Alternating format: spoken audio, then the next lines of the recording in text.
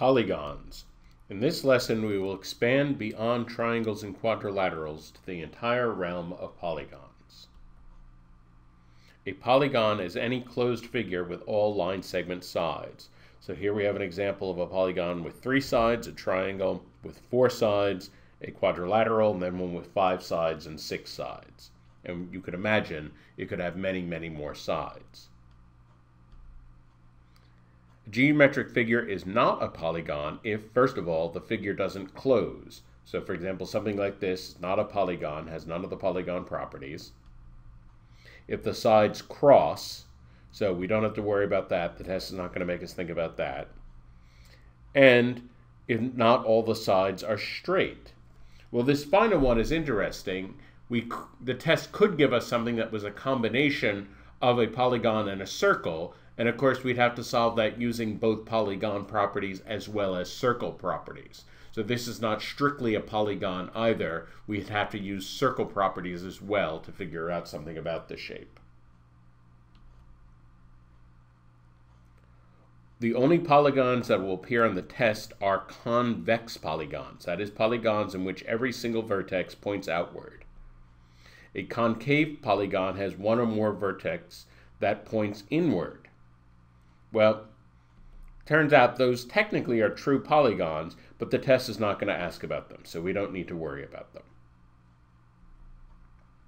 So let's talk about the names of the polygons. Obviously, if a polygon has 3 sides, we call it a triangle. If it has 4 sides, we call it a quadrilateral. If it has 5 sides, we call it a pentagon. That's a term you need to know. If it has 6 sides, it's a hexagon. That's a term you need to know. 7 sides is kind of an irregularity. We don't need to, for a variety of reasons, and we'll talk about this more in the next video, we don't worry about 7-side shapes that often. They don't come up that often. But an 8-sided shape, the octagon, that's a term you need to know. What is true for all polygons? Well, first of all, any segment that connects 2 non-adjacent vertices is called a diagonal. So triangles, as we found out, don't have diagonals. Quadrilaterals have exactly 2 diagonals. Pentagons have 5 diagonals. Hexagons have 9 diagonals.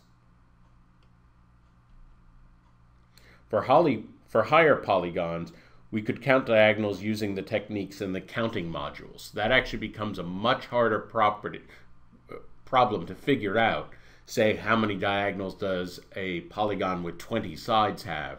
That's something we're not going to worry about right now. We're going to wait till we get to the counting problems. That's really much more a counting problem rather than a geometry problem. So don't worry about that right now. Angles in polygons. Of course, the sum of the 3 angles in a triangle is 180 degrees. The sum of the 4 angles in a quadrilateral is 360 degrees because we can divide a quadrilateral into 2 triangles along a diagonal. We can extend this pattern to higher polygons.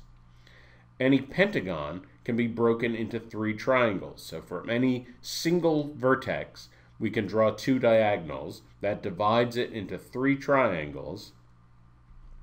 And therefore, the sum of the angles in the pentagon must be the sum of the angles in 3 triangles. 3 times 180, which is 540.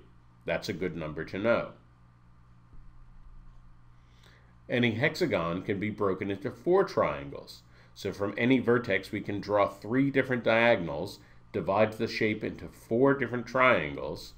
The sum of the angles in the hexagon must be the sum of the angles of those 4 triangles. 4 times 180 is 720. That's a good number to know also. You might see where this pattern is going. So with a quadrilateral, there are 4 sides, there are 4 vertices. From any vertex, we can draw only 1 diagonal that divides it into 2 triangles for a sum of 2 times 180, which is 360. For a pentagon, from any one vertex, we can draw 2 diagonals. That divides it into 3 triangles, so the sum of the angles is 3 times 180, which is 540. For a hexagon, from any vertex, we can draw 3 diagonals, which divides the shape into 4 triangles, and the sum of the angles is 4 times 180, which is 720. Now, where's this pattern going? If we have an n-sided quadrilateral, an n-sided polygon with n vertices, that means that we could draw from any one vertex, we could draw n minus 3 diagonals.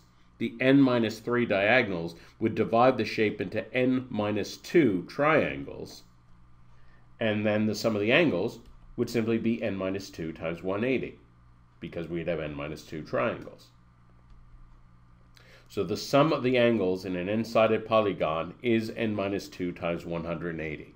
That's an important formula to know, and again, I would urge you, don't simply memorize it, make sure you understand where it comes from. For example, consider an 18-sided polygon in which all the angles are equal. What does each angle equal? Pause the video and see if you can work this out for yourself. Okay, so we know that the sum of the angles must equal n minus 2 times 180, so 16 times 180. I'm not going to multiply that out, I'm just going to leave it like that, 16 times 180. And if all 18 angles are equal, then we'll divide that sum of the angles by 18 to get one of the single angles. Well, when we divide by 18, we can very easily cancel. 180 divided by 18 is just 10, and so that equals 160 degrees. And that is the measure of each one of those 18 angles. And here's the actual shape. An 18-sided polygon in which all the angles are equal. Notice that it looks awfully circle-like, and that is true of many of the higher polygons that have all equal angles and all equal sides.